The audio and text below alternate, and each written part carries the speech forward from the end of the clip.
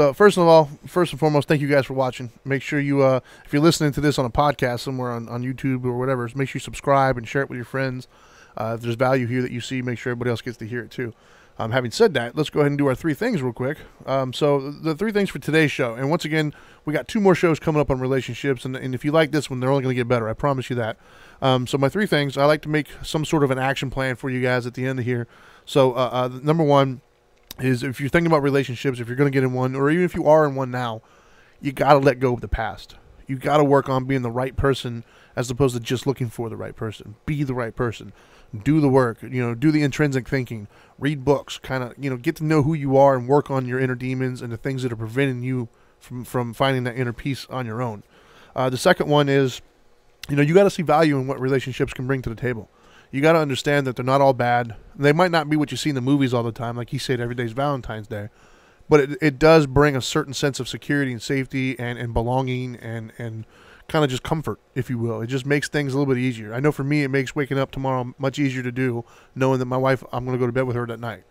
And then the third one is, you got to understand, if you're getting into a relationship or if you're new into a relationship, expectations lead to resentment. Stop thinking that you know how things are going to go. Stop expecting certain things to act a certain way.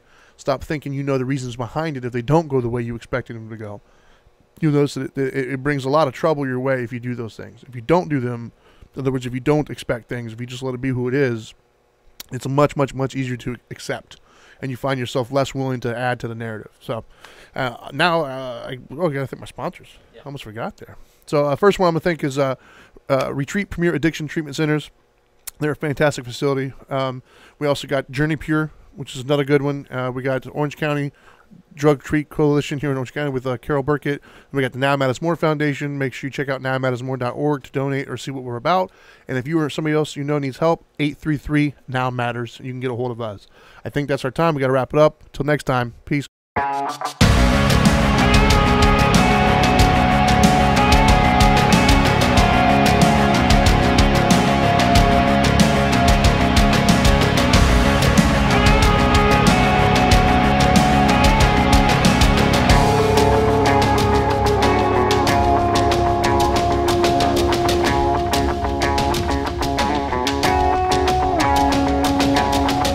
I think he plans it all out.